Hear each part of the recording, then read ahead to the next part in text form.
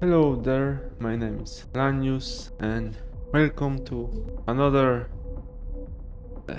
nerdy video, I guess. Today I'm not going to have some that defined subject, but this is something I just thought about today. As you know, maybe I told you or showed something anyway, I'm using i3 window manager on my system, and for a while I was using a desktop environment. First it was KDE, then GNOME, and I specifically didn't want to go to a window manager, I mean i3, because I wasn't really even thinking about switching to any other, but I was really hesitating to do this because I just knew that there will be something that would bother me, and then I will have to just fix it. So it's not that something is broken or whatever, but there will be some little tiny detail with something, with usually something just aesthetic, and it would drive me crazy to the point that I would either switch away altogether from something, or I would need to let's fix it. So what I've had been doing today, let me show you. So here is my file manager. It's Tuner, and the thing is, all this transparency here wasn't there before, but the problem was that I have this GTK theme that has rounded corners on menus or some pop-ups or whatever, and I discovered, I mean I've seen it before, that it wasn't looking that nice before, because these little corners had a black triangles like here. So I started digging around what's going on. So my guess was maybe it could be fixed with picom.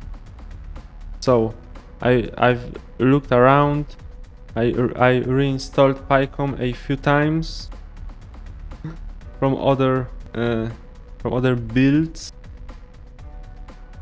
but in the end it seemed that all the picom functionalities, even this, you know, let me show you, like this blur, which doesn't work there because maybe, of course it doesn't work because I want to show you something, but let's go with terminal.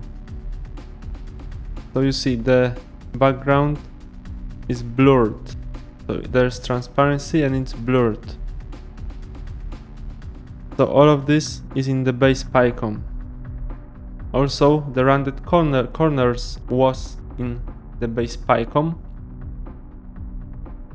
but when I enabled the rounded corners, then yeah, the rounded corners started working after some adjusting, started working right here, but the rounded corners were also here.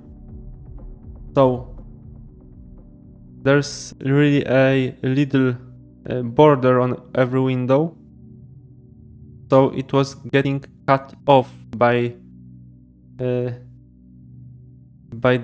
rounded corner So to fix this I would need to have really big border around a window, and I didn't want that.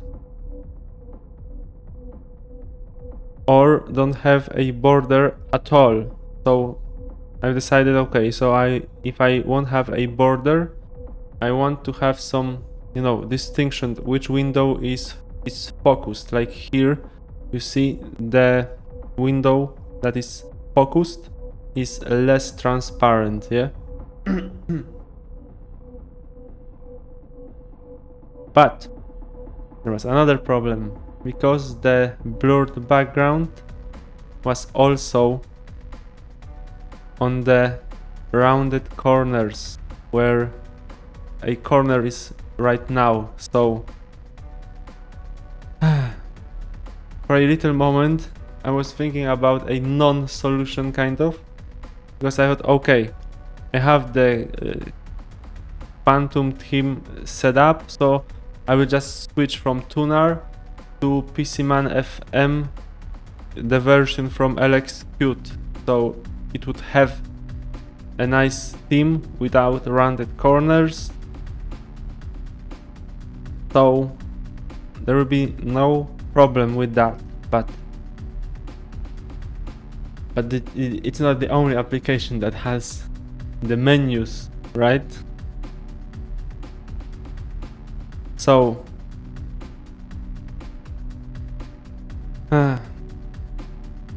also, in the meantime, while messing with all this transparency, I discovered that I actually can make the i3 bar semi-transparent with this blur, without messing too much with, you know, background color or something, which I would normally need to do without using picom.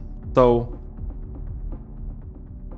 I was fixing one problem, and then I've seen something and thought, whoa, that looks kind of cool.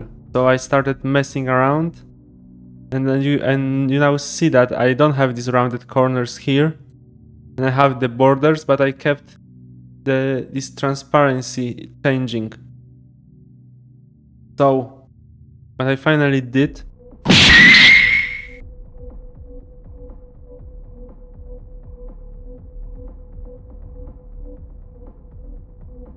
was that I find... Oh, another thing.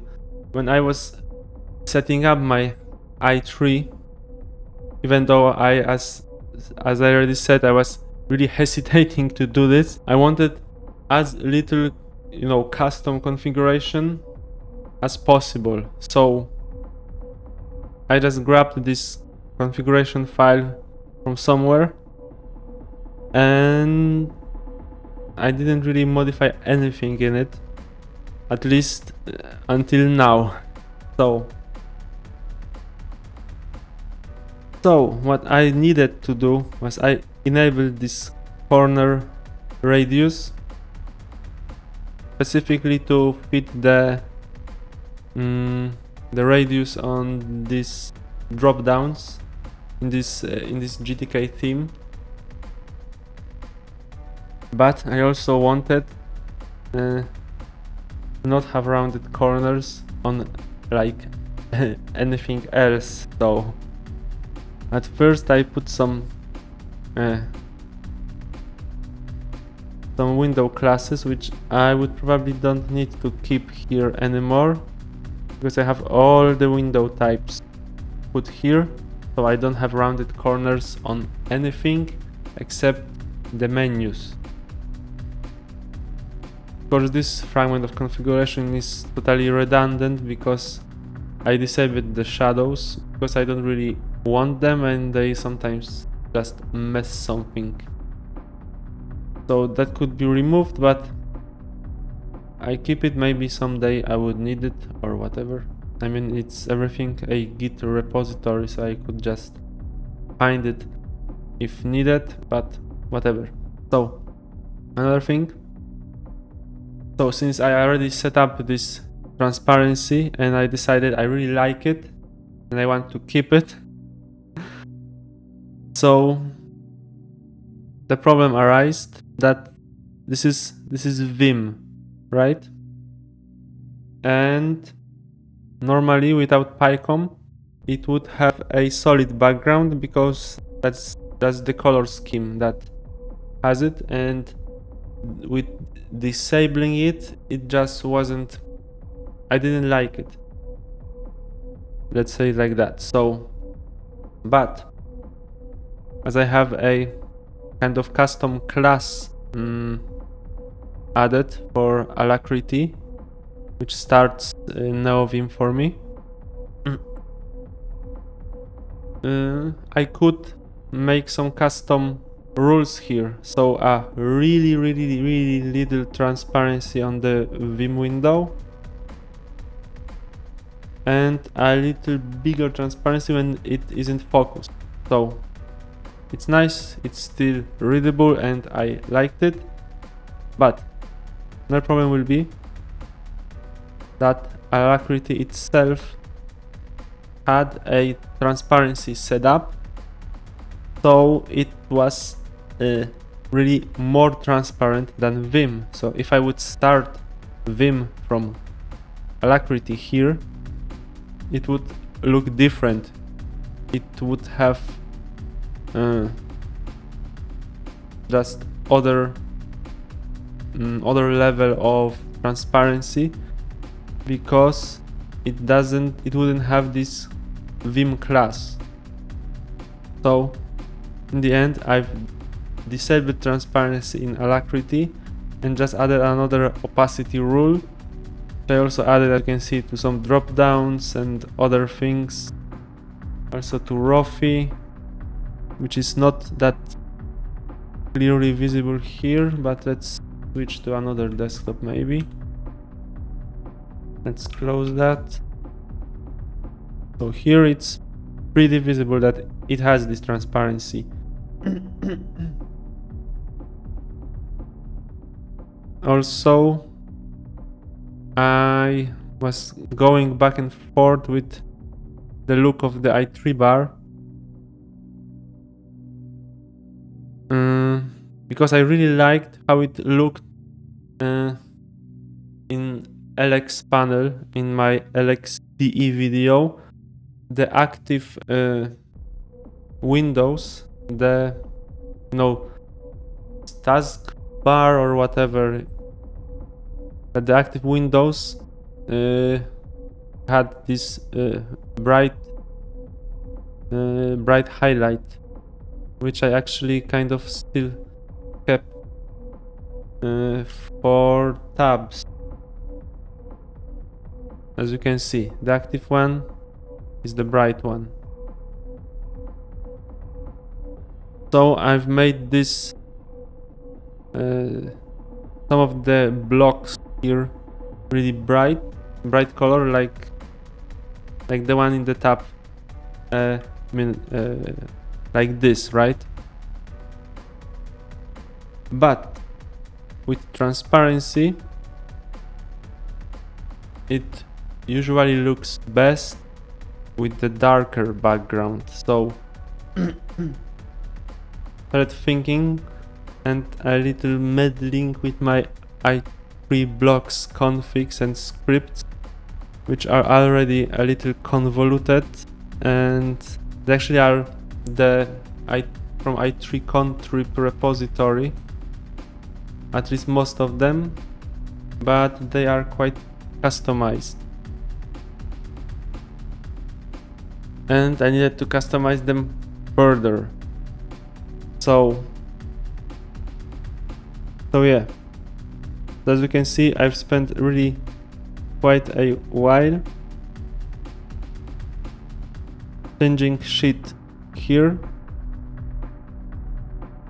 and it's kind of love-hate, I guess, for me, because I would really like to not do it, but also I really kind of like to do it. It's weird. Anyway, what was I talking about? Oh yeah, so I had to change the bar, and I think it looks pretty nice. And hopefully I won't be changing anything in this setup for a while. And maybe I will release my dot files, which I partly did, but I'm not really sure about releasing the whole dot files. But I don't know, I keep thinking that they're quite messy. Well, but if I'm showing you all of this, I will show you what else nice things I have here. So anyway, have some windows open. So okay, so I have the window name here, as you can see. If there's no window, it's just i3, and it's a little script I actually created to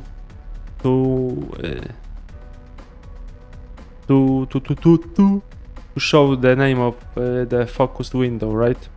So, but also I thought, you know, it is a tiling window manager, so I guess I should never use mouse here, but sometimes I like to use the mouse.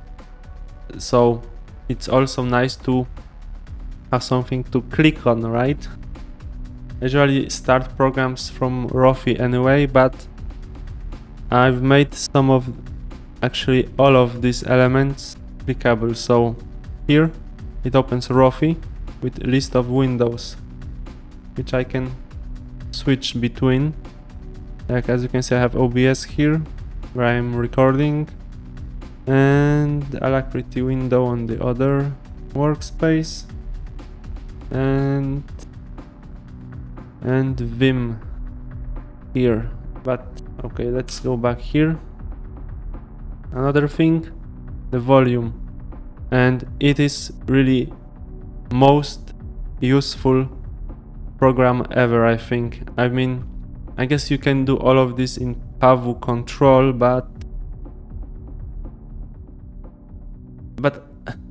for some reason it's simpler for me to do it here, and you really have everything here. I had of course I had this pipe wire thing when some default inputs outputs got messed up, and I just were able to quickly fix it from this program, which is Pulse Mixer, which I haven't mentioned. But anyway, it's very useful. Also here I have tuner opening the root partition, which I don't know if I ever have actually used other than to check it works. And here is the processor and memory. So both of these open just btop, and for some reason I sometimes have to click 2 times to open this, but as you can see, nice. This actually opens the power manager settings, because it's of course battery, right? And this thing is actually the modified default Endeavor OS thing, which allows me to switch power profiles. So as you can see, I have performance right now. It's pretty handy. I mean, I have some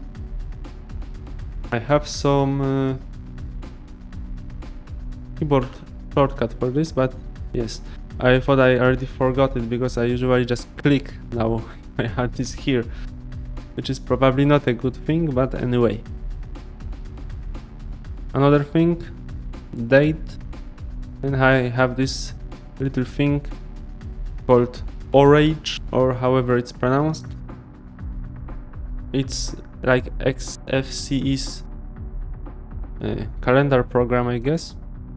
And what is really weird to me, or maybe it's just standalone, I don't really know. But what is really weird, that it isn't in the Arch repositories. I had to build it from AUR, while it's just there on Debian and Ubuntu and whatever. And the last thing, the clock, it's pclock.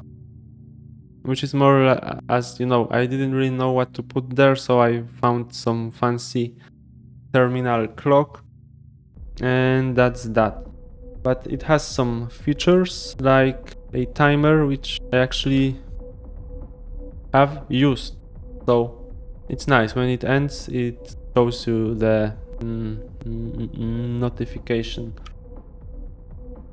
So that kind of was not the exact idea of this video, but it was like my setup tour, which I anyway wanted to make at some point. I guess every Linux nerd wants to do something like that at some point, so here it is. So thank you for watching. If you have any questions about stuff, I probably can answer that. Maybe I will have the .files published soon, maybe. And yeah, so if you liked the video, leave a like, maybe a comment, and subscribe for more videos like this. I would also be really grateful for a tap. So anyway, thank you for watching and see you in the next one. Bye.